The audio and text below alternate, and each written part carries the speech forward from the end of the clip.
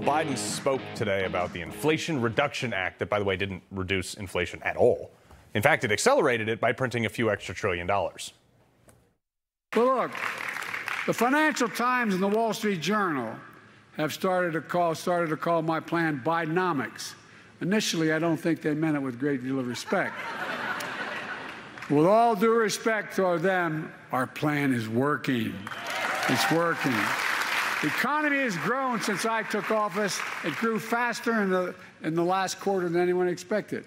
And, you know, we created over 13 million brand new jobs since I took office. 13 million in less than 3 years. 13 million? No, those were the jobs that came back because you shut everybody down during COVID. The age-old question, though, is going to be, are you better off than you were 4 years ago? Most people aren't.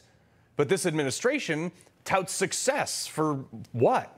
Like, it's always funny, too, when one word means something totally different than the creators, you know, than it does for us living underneath it. Look at this. Bidenomics is indeed working when we say that you look at the data, right? Cost is going down, right? We think about inflation. For the first time in history, credit card debt for Americans has hit $1 trillion, to be exact, $1,003 billion. Guarantee, a promise. I've never broken my word. Anyone making less than $400,000 will not see one single penny in their tax raise. Bidenomics.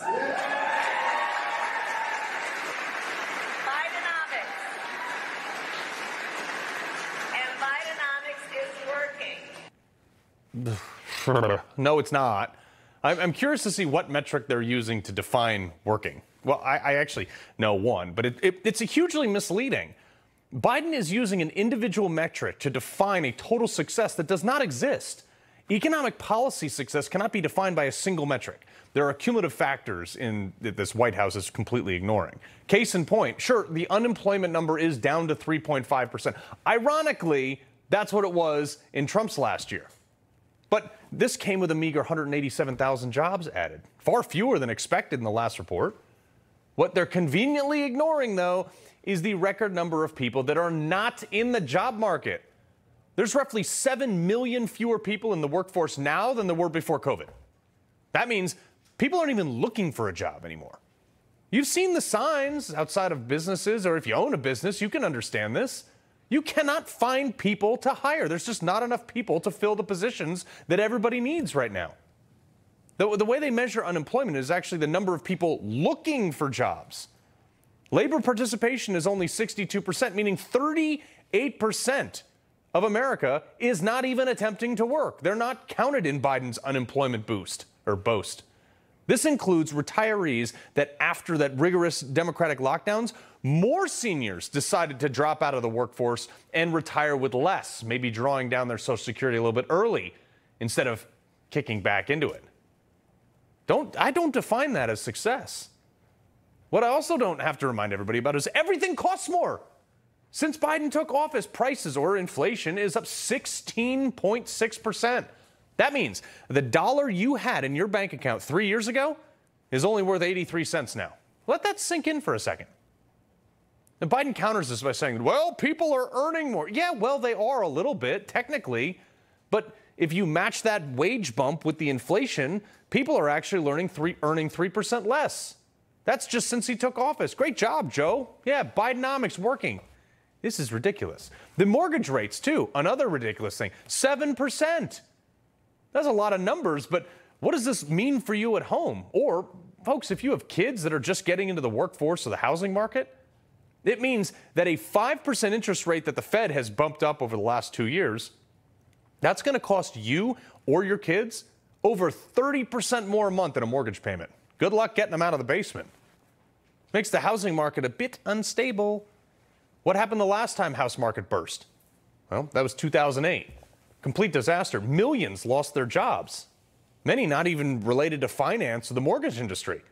It was the trickle-down effect. Unemployment went from 4% to 10% in a year. Now, there's another looming catastrophe that you just saw in one of those other clips. Credit card debt, 401k withdrawals, both all-time highs. Unbelievable. Americans have over $1 trillion on their credit cards. That's a lot of money. Has to be paid back, and the interest rates are a lot higher than they were 3 years ago. And they're using that just to stay afloat in the wake of this Bidenomics. They're even drawing down these retirement plans with known penalties. If you take it out early, you have to pay on that.